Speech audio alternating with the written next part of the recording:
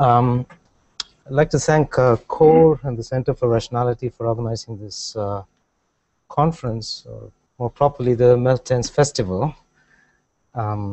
It's wonderful to be here. Rather than talk about completed papers that don't have much to do with Mertens's work, I thought I'd present something that's very rough and has something to do with two things that Mertens was interested in: stability and repeated games.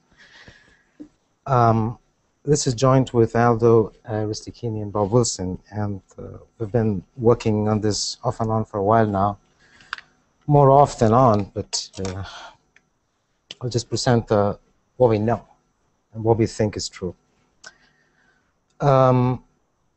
Okay, so as everybody well knows, the Folk theorem, the classical result for repeated games, says that anything that's individually rational and feasible can be got as the equilibrium payoff, or even subgame perfect equilibrium payoff,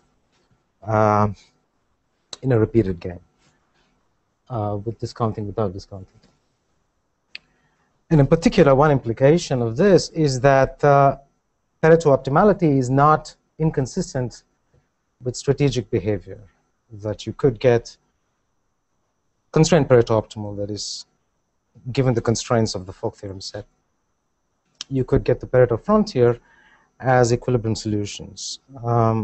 That's a very well-known implication, certainly going back to work on oligopoly in the 70s. But another implication is that we have this huge set of equilibria, too many equilibria, and so it seems to lack a lot of predictive power. So the question now is, can we use techniques from refinement to try to say something about, or try to whittle down the set, try to get a much smaller set using some systematic theory, okay? And in particular, the question we're interested in is what kinds of refinements or selection criteria could be used to get just Pareto optimal outcomes, okay? So why is this even why isn't this a non-starter? Why isn't this look hopeless? There's actually a lot of work in the literature that suggests that this has some chance.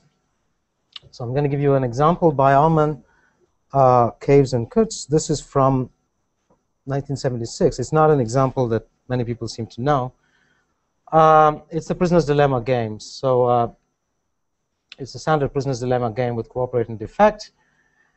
What I want to do is or what they do is say, well, let's suppose that we restrict players to use strategies of bounded recall 1. Okay, so you can only use strategies that are contingent, that just depend on what your opponent did in the previous period. Okay. We get this game, and I use limit of means. Okay, so we get an 8x8 game because you have to choose what to do to begin the game, and then as a function of what your opponent did, you have to choose a strategy. So you get an 8x8 game. If you do iterative elimination of dominated strategies, you get the tit-for-tat strategy is the only one surviving. Okay. So if you just look at this game, simple iterative elimination predicts the cooperative outcome as the only rational solution. Okay. That's the tit-for-tat strategy. Okay, but one thing to note here is it's not that the tit-for-tat strategy dominates every other strategy. That's not what's happening. You really do need two steps of elimination. First, the strategy where you defect initially and then you defect when the other guy cooperates and cooperate when the other guy defects eliminates the strategy where you do the exact opposite in the first stage. Okay? So you need this initial round of elimination, and then the tit-for-tat strategy eliminates everything. Okay. This is with limit of means, and your action in any period can depend only on what your opponent did the previous period. But the result is somewhat robust.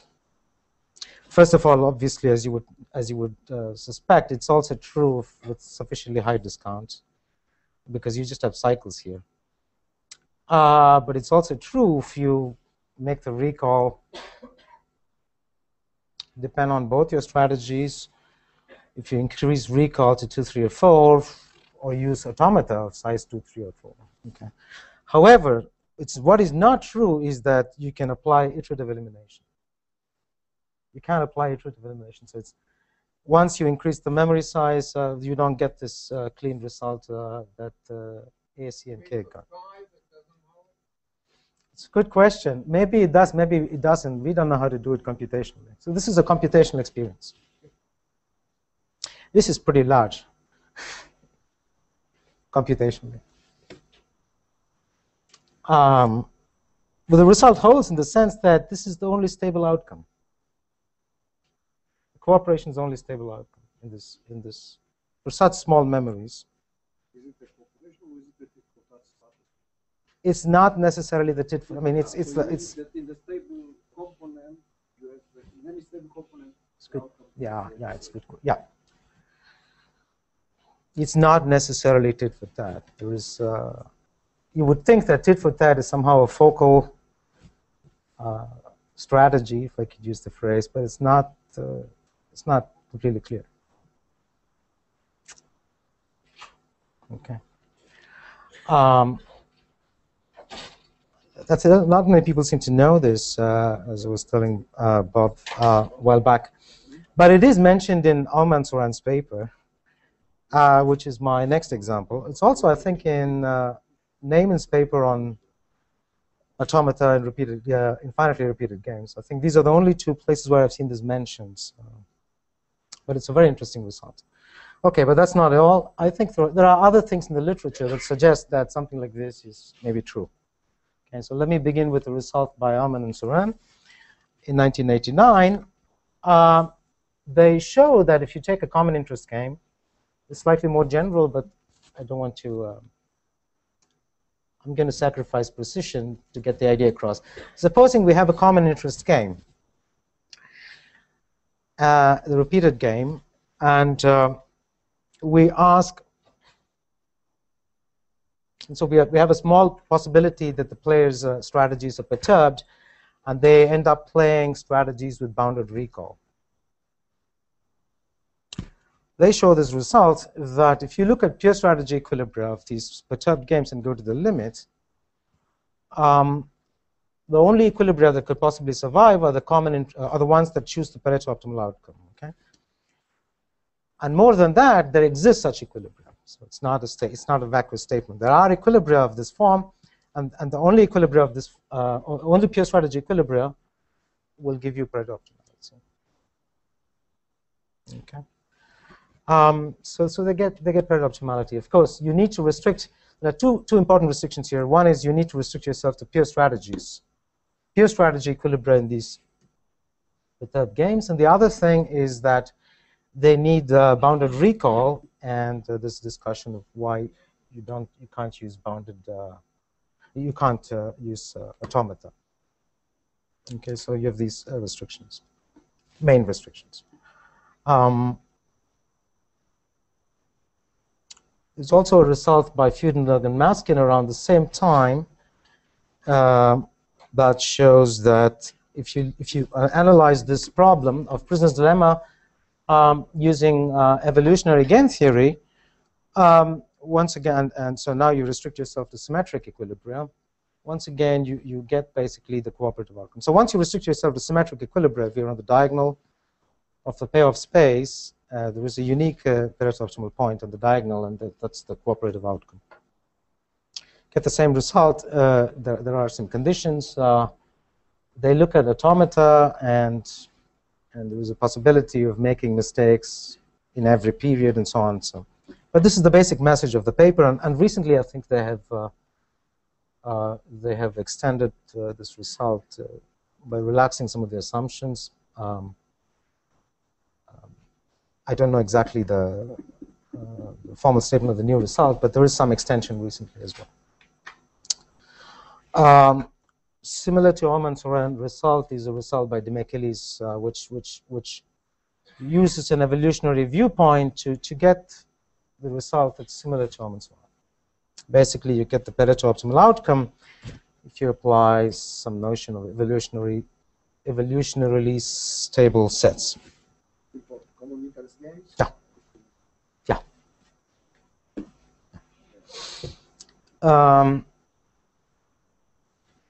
One thing is that when you deviate from play, there's somehow an obvious focal point of the Pareto optimal outcome. So basically, one of the ideas here is to use like the handshake argument going back to Arthur Robson. So you basically, yeah.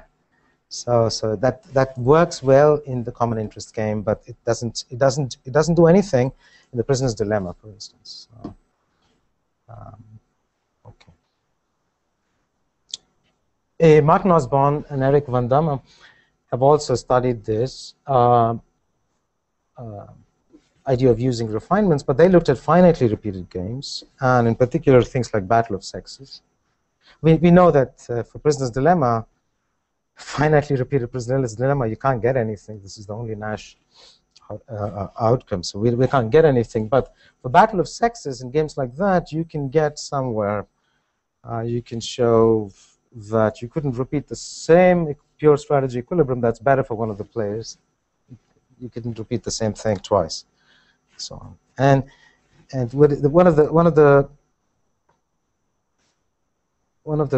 the differences between the Battle of Sexes and say Prisoner's Dilemma and so on is, in some of these games, I think the finitely repeated game, the asymptotic properties are better. So there are results by Benoit and Krishna about folk theorems for finitely repeated games. So it could have something to do with that. I'll say something about this later. Okay, so this is to basically give you sort of evidence from the literature that this has been sort of done.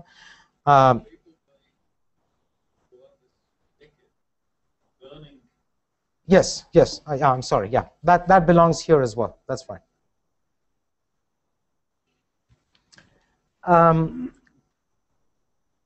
Okay, so what we wanted to do was to see if there was any if this is just coincidence, or if there was any merit, anything substantial that links all these results that we could learn from. And to do that, we wanted to try to systematically develop some notion of refinements for repeated games. And the obvious one to fix sights on is stability, because it's been so successful, as Bob Bauman mentioned early on. So that's what we intend to do. So we looked at various ways of trying to attack this problem. So this presentation is a catalog of things that don't work, and something that seems to have the promise of being able to do something. Okay, and I'll try to illustrate that by using a version of Prisoner's Dilemma, which is sort of Stackelberg, and getting some refinement there. Okay, but it's a very limited result. Anyway, you'll see. Okay, so I'll just briefly talk about the model. I'm not going to do many things formally, though some of this can be formalized. For lack of time, I'm just going to briefly tell you a little bit about the model, and then talk a little bit about finite games, because we want to know how to extend from finite games to repeated games these ideas. And what we thought there were a couple of different approaches that can be directly applied to the infinite game. And these are two things that don't work, at least for us. They don't. And then I'm just going to talk about a possible way to do this that may work. Okay, and then this, what I call the reciprocity game, is really the Stackelberg version of the Prisoner's Dilemma. Okay, I'm just going to go very quickly now. So there is a stage game, finite number of players, finite number of actions, and the payoffs in the stage game.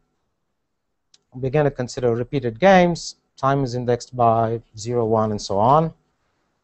H superscript T is the set of all T-period histories. And H is the union of all histories of all periods. And H infinity is going to be the set of all plays. H0 equals. Yes, I'm sorry, yeah. Thank you. It's from T equals 0. This may not be the only typo in the here is another one. This should be T plus 1. Anyway, so pure strategy specifies for. Yeah, but true. But it's a typo because I intended to write T plus 1. My hand trembled. So for every history, you need to choose an action. So Sn is a set of pure strategies. I want to look at mixed strategies. I want to deal with mixed strategies because for stability, you typically look at mixed strategies, not behavioral strategies. So sigma n is a set of mixed strategies. Then you have the discounted payoff, the undiscounted payoff. I'm just writing limit. It's not that it exists everywhere, but for everything that I'm going to do, this is the only thing that matters, as usual. So I'll just leave it be. And then G delta is the discounted game. Delta equals 1 is the undiscounted place. In refinements, we typically look at strategies, not payoffs. And in repeated games, we look at payoffs. We rarely describe things in terms of strategies. So here I'm going to look at just equilibrium payoffs for the time being, be more consistent with repeated games. V delta is the set of equilibrium payoffs for the delta game. Okay, so what I want to do is to try to define some notion of stability for this game. To do that, I want to go back to finite games and see what we know from finite games. Okay, so this is a very quick and imprecise reminder on what happens in finite games. Okay, so whereas notions of stability ask for robustness of equilibria with respect to perturbations. Okay, which means for every epsilon there is a delta such that if you're within delta in the perturbation space, then you're within epsilon of the solution you want. Okay. And these are set-valued solutions, so you're within epsilon of the set of solutions. Okay, so all these definitions of stability, they differ only in the notion of what counts as a perturbation. What is the space of perturbations we're dealing with? And once we have that space and have a notion of a distance there, the rest is somehow standard. Okay. So we could think of the space of perturbations as being the space of all perturbations of payoffs. So if I have a matrix game, if I have a 2x2 matrix game, then I could perturb each of the entries for the players.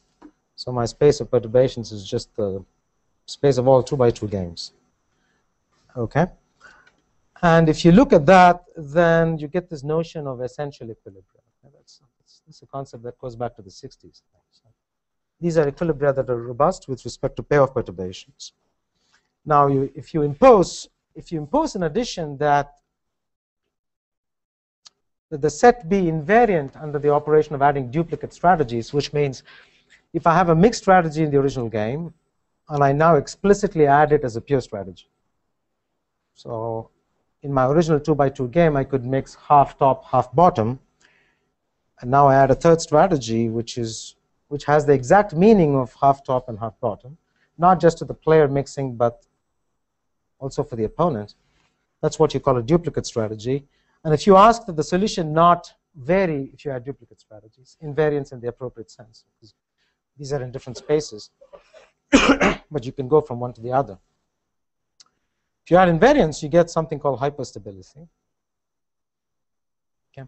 And it turns out that hyperstability is basically equivalent to choosing components of Nash that have a non-zero fixed point index. So you can define for each component of Nash, and this is an important point because I'm going to try to do this in the infinite game. For each component of Nash, we can define a fixed point index, which is just a which comes from fixed point theory. An index just being a count, algebraic count of the number of fixed points close by if you perturb the fixed point problem. Okay? So to say that you have a non-zero index is to say that every close by fixed point has a solution close by. Okay? Hyperstability is basically equivalent to the saying that. Okay, so this is one notion that we could potentially use. So the other notion goes back to Kohlberg and Mertens, who look at a subset of the space of payoff perturbations. So if I fix delta and I fix a mixed strategy, if you want to play sigma, you will only end up playing that with probability 1 minus delta. And with probability with probability delta, this is delta. With probability delta, you end up playing tau. Okay? That's another perturbation. This actually can be viewed as a very special case of payoff perturbations. Because you can say the payoff from playing sigma is the payoff from playing this. Rather than restrict the strategy set, you can change the payoffs. It's equivalent. Okay. Now that's Kohlberg-Mertens, so if you use that notion. Then Mertens went on to strengthen this. I'm not going to go into this, but there's a strengthening of this that he uses. Okay, so these are the two ideas I'm going to focus on, just to show you how things like in the repeated game. So I'm going to look in terms of fixed point index theory, and I'm going to try to look in terms of strategy perturbations directly in the infinite game. Okay.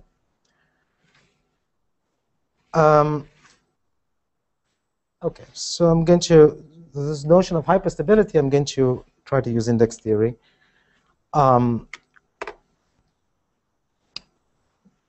So now I want to work with discounted games. I don't want to look at delta equals 1 because I want to look at the topological aspects of the problem. Okay, so the mixed strategy set is a nice compact convex set. It's even metrizable.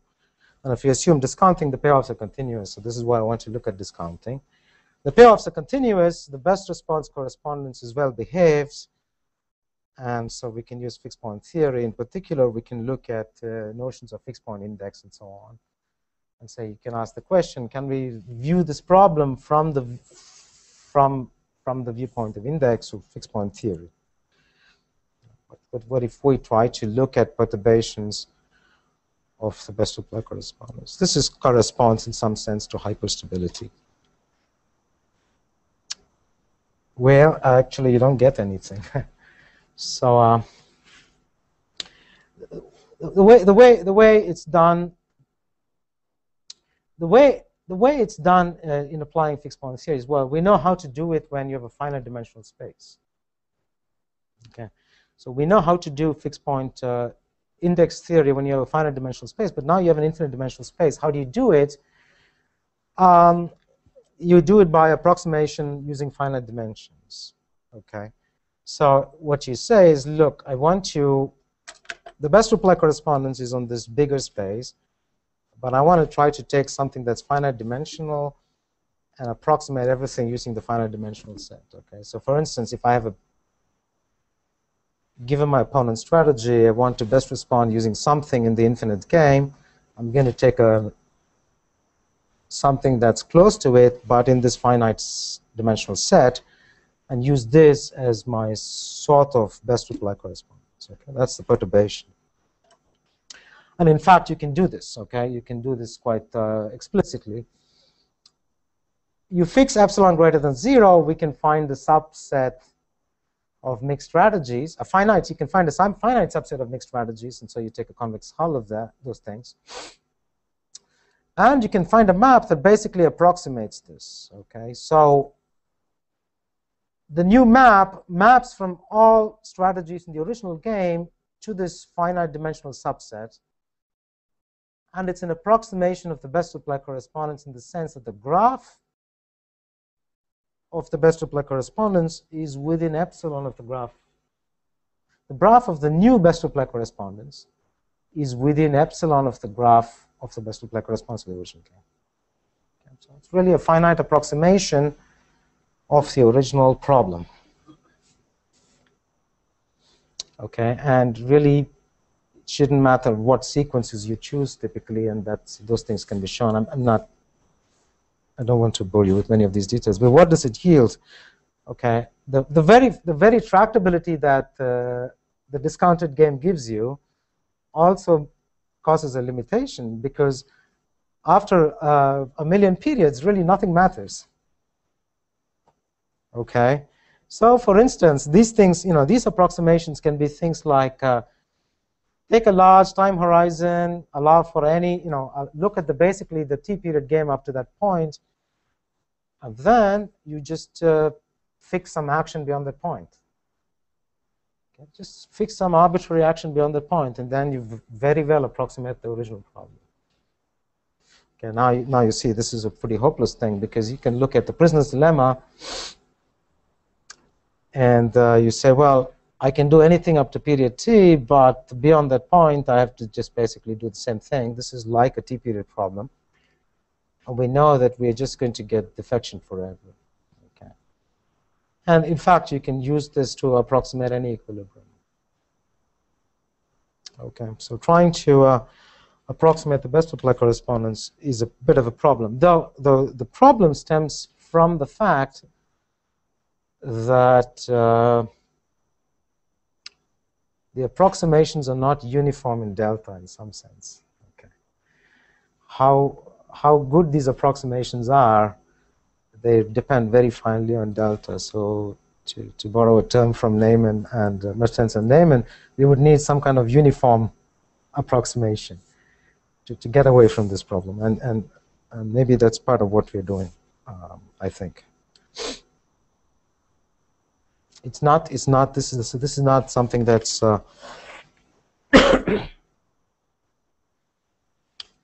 it's not something that's proved very useful for us. Okay, so that's trying to think in terms of hyperstability.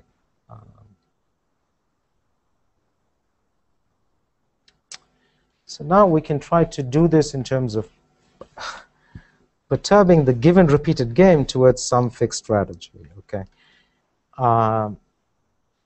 this has the flavor of Bayesian games that François was talking about, and so on, reputation games, in fact. And so what happens here? So we just look at. So we're going to just look, for simplicity, we're going to look at the prisoner's dilemma. Okay, so we look at prisoner's dilemma just to show you what's going on. We look at prisoner's dilemma and say, perturb the game towards the tit-for-tat strategy. Now I'm going to switch focus and look at the limit of means. I'm just going to use the limit of means criterion just to make the argument easier to follow. If you perturb one player, you can show existence, I think, but with two players, it's not. You can't show existence in general. So, but anyway, my point is to actually just to do some computations and directly show you equilibria rather than think about existence problems here, and see what kinds of problems already emerge. So tit-for-tat perturbation, one player is perturbed towards tit-for-tat. We're looking at limit of means, and I'm going to just to fix ideas. Like in François's talk, I'm just going to think about one round of communication. Look at equilibria that have the feature that there is one round of communication, and then no communication beyond that. What does that mean? That means in the first period, the rational type of player one, I mean the tit-for-tat, that's just an automaton, but the rational type or the strategic type could possibly in the first period communicate to player two that he's rational or not. And then beyond that, there is no further revelation. Okay? I just want to focus on equilibria of this type. There is, of course, the fully revealing equilibrium. Communicate outside of the framework. No, I'm sorry. I should say they communicate using the strategy. The tit-for-tat type begins by playing cooperate. Thanks for asking the question. The tit-for-tat type begins by cooperating and then does exactly what the other player did in the previous round. So player 1 can communicate to player 2 in the first round by defecting. That's what I mean by communication. No discounting. So when you say there is a fully revealing equilibrium, probably all of them are. You don't have infinite horizon. I have an infinite horizon. And no discounting. No discounting. But this is not a strategic type. This is not a this tit for tat is.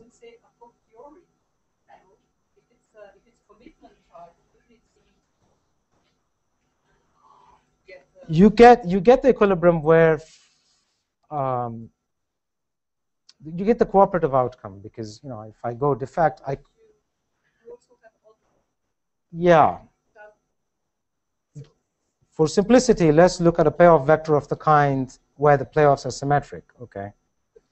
When you have the commitment type, does it influence only its own payoff, or does it influence the payoff of the other? It's just a strategy thing, right? So it's just. So you might imagine that there's only an impact on both payoffs.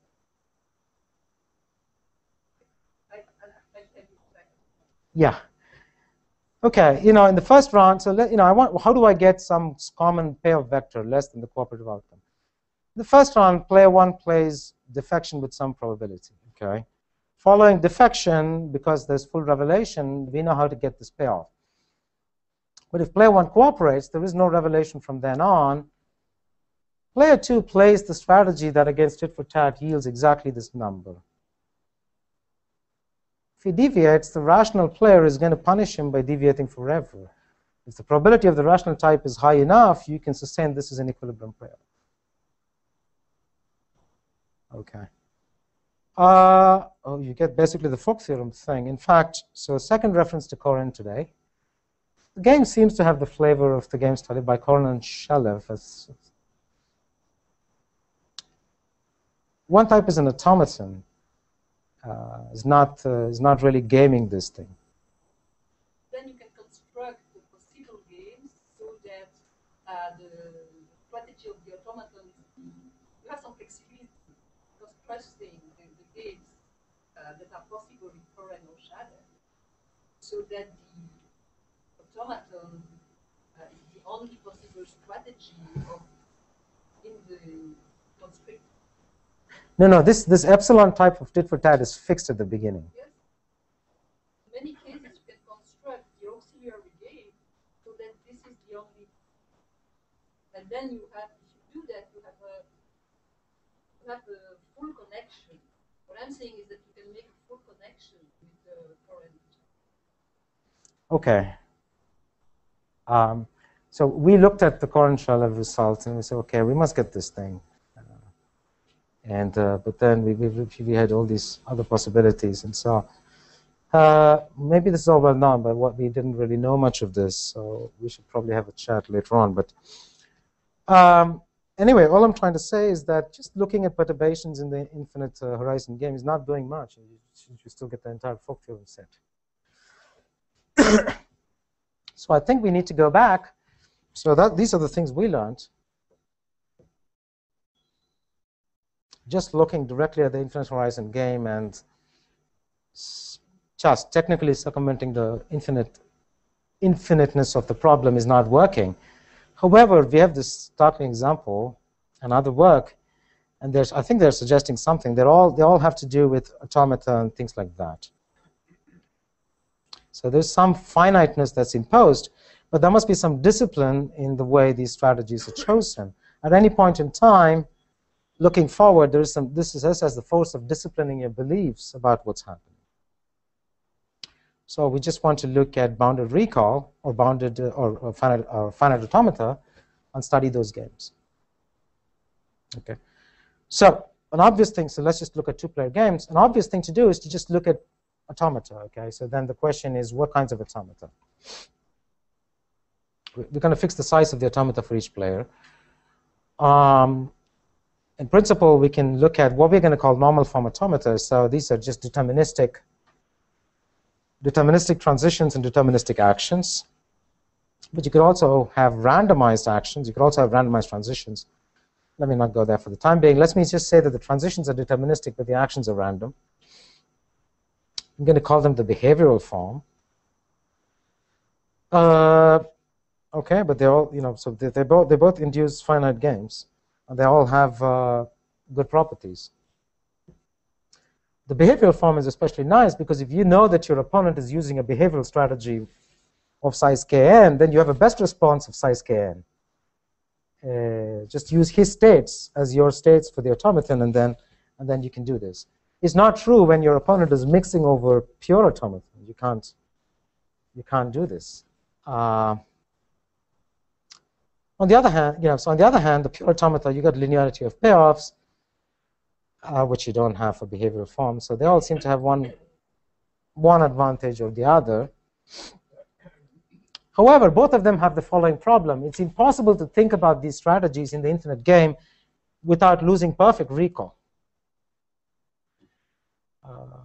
If I think of choosing an automaton, I just choose it once and for all in the beginning. I cannot revise my strategy. The representation is just, everything is automated, right? So there's no way to think about this dynamically. It's not possible to think about the dynamic representation of an automaton. And yet, for refinements, especially things like stability, a lot of the power comes from the counterfactual reasoning you do off the equilibrium path. If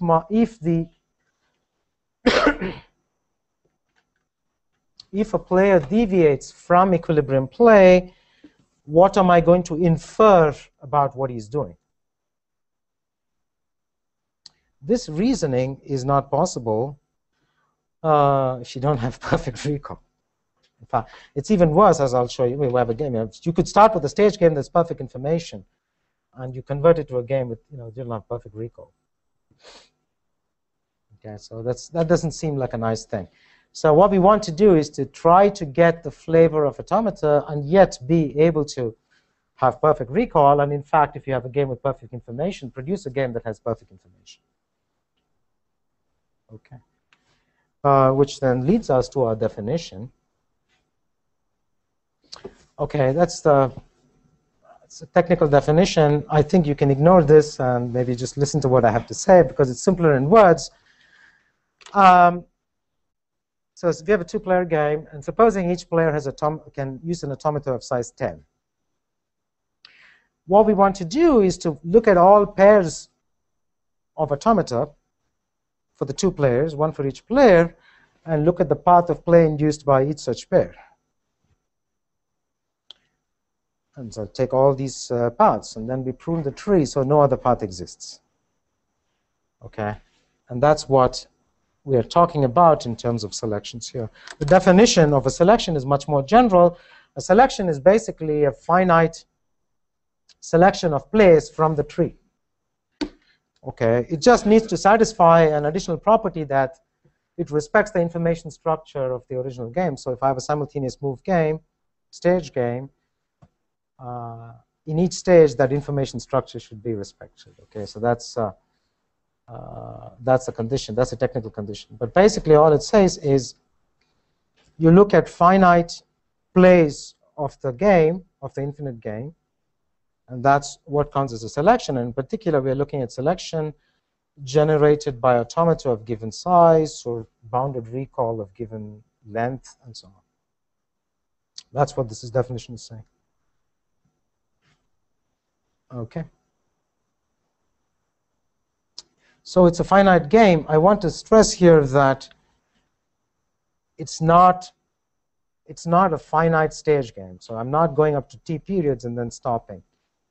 The play continues forever, but after some point, no player has any non-trivial move to make at any point in time. Okay? And by looking at things like automata, I get that delta equals 1 is a point of continuity of this game. Right, so when I want to have delta equals 1 be a point of continuity of the analysis. And things like automata seem to do this properly. Okay. in general, I guess, anytime you have the discounted average converging, that would be good enough, but the strategic considerations seem different. Okay, so I want to take a finite selection, which is this finitely pruned tree obtained from the original game. It defines a finite game, and I can now look at its equilibria. Okay, so I want to think about approximations of these things. So basically, the pruned tree is getting denser as the approximation gets finer until I get the whole thing. Hausdorff on plays or something like that. But I also want to replicate the folk theorem set as I increase my gain. Okay, so this is crucial here, because I want to look at a finite selection where the equilibrium payoffs are approximately the folk theorem set. And from this set, I would like to be able to make a selection. So that's the thing we want to study. And so we want to, everything would depend on the approximating sequence. And this says a subset of payoffs is stable. I'm just focusing on payoffs. We should probably talk about strategies, but a subset is stable if there is an approximating sequence of games and a corresponding sequence of stable sets whose payoffs converge to this. Okay. So we believe that this is the formulation that we sort of need, and we have some experience suggesting that this is what's going on. There's something about selections induced by automata that seem to work well, and this goes back to this notion of sort of uniform approximation of best-of-play correspondence I told you about. It seems to be a defining property of selections induced by automata.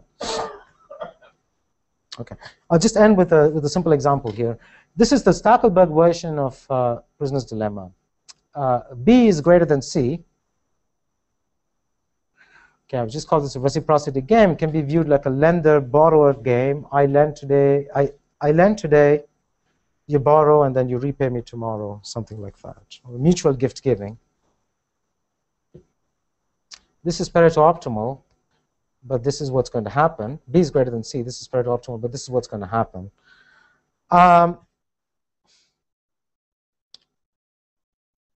If the ratio of B to C is generic, then finite selections have a unique subgame perfect equilibrium. And this is not defect forever. Okay.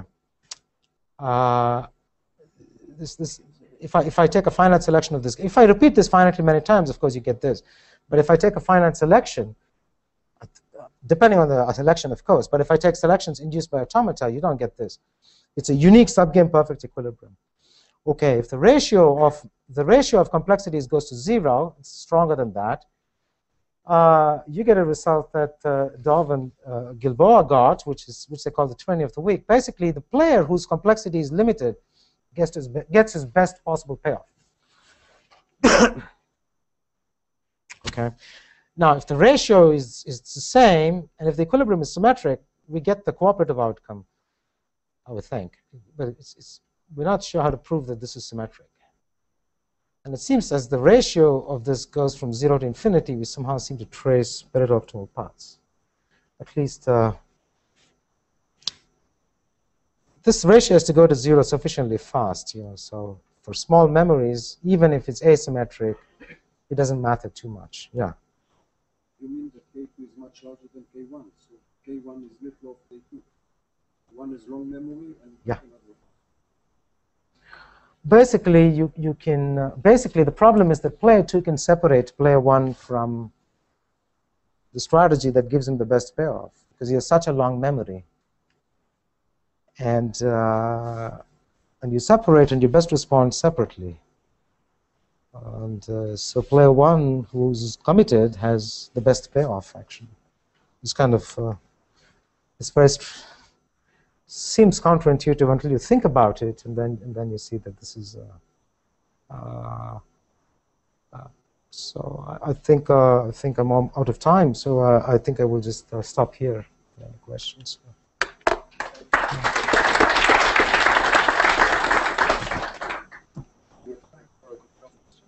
Did you have a question? With your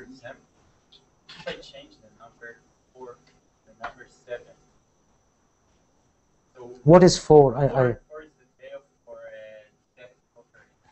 Yeah. So if I change the number to 7, the game is essentially the same. But the Pareto result is no longer cooperating. What? Which, you mean one of the guys? If the payoffs for settings again cooperate, it should be like 7-0 instead of 4-0. Then cooperate. I want to look at the, in the Folk theorem set, I want to look at the Pareto frontier. Yeah, okay, so the Pareto frontier, the line connecting between 7 and 7, which is above 3-3. That's right, the cooperate as the sum of payoffs is 6.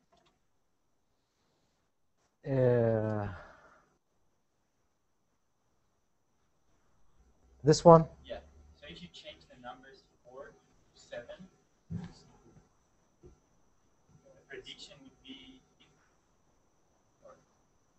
You know, what he's saying is you don't get CC. You Yeah, don't get yeah. CC.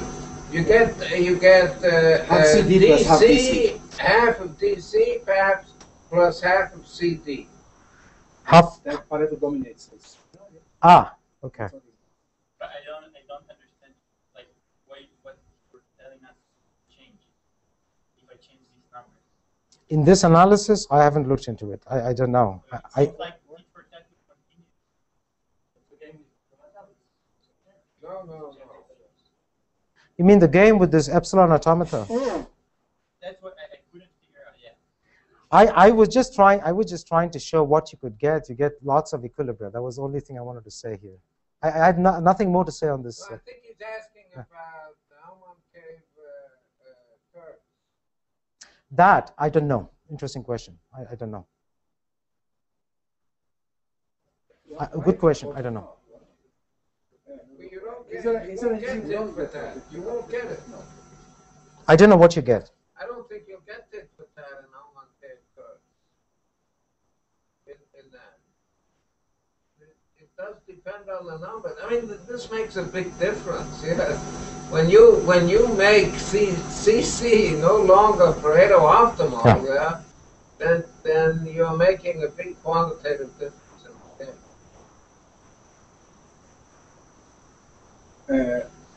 I mean, I don't know. Why do you think at all that this will lead to Pareto optimality? I mean, what's your basic impression? Where does it come from? I think that when the players, I don't know.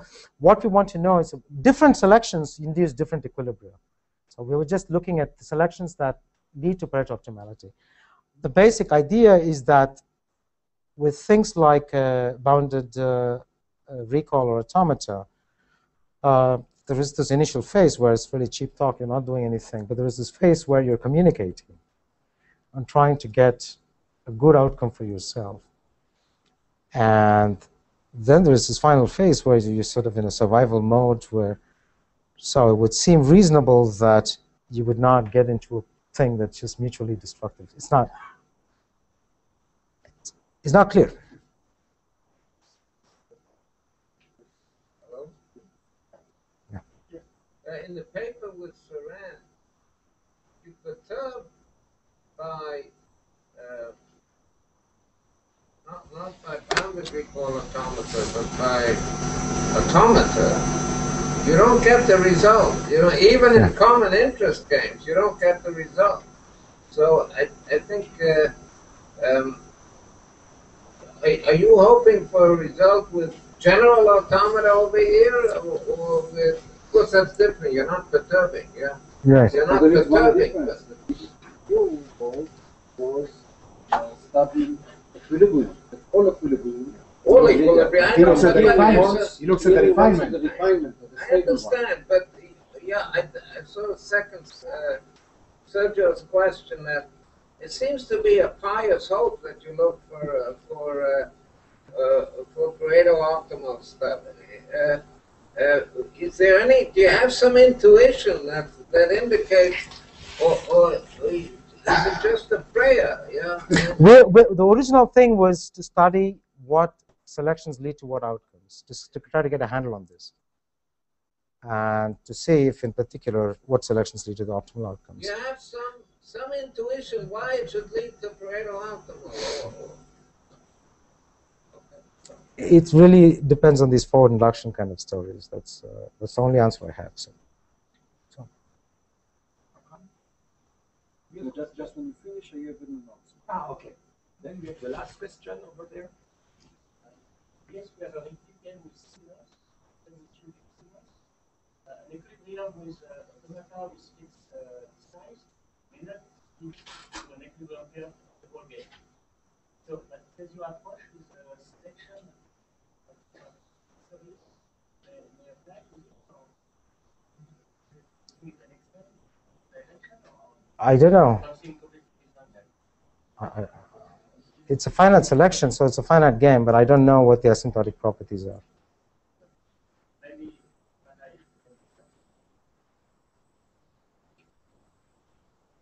Okay. I think it's time to thank the two speakers.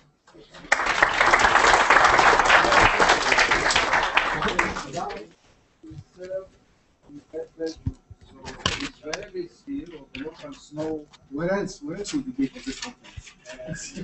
Knows the way.